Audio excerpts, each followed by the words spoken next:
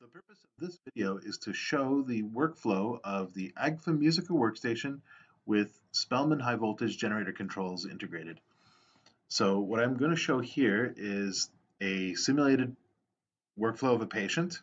So I will begin with my first click, which is to select my patient. So Brian Smith. Brian has a chest AP ordered. So with my second click, what I will do is I will start that procedure. So now my generator controls show that they are live, so I can make my exposure once my patient is positioned and I'm satisfied with that. So you'll see the raw image, and then the processed image comes up immediately.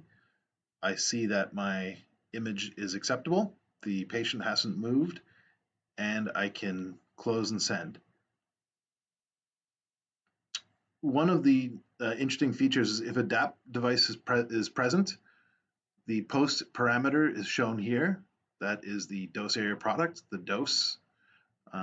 It also shows the value of the heat units of the X-ray tube and all of the other features. So post parameter.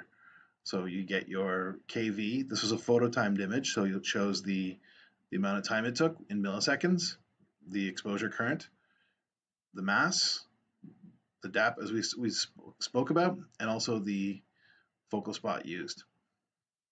So I will send this to review.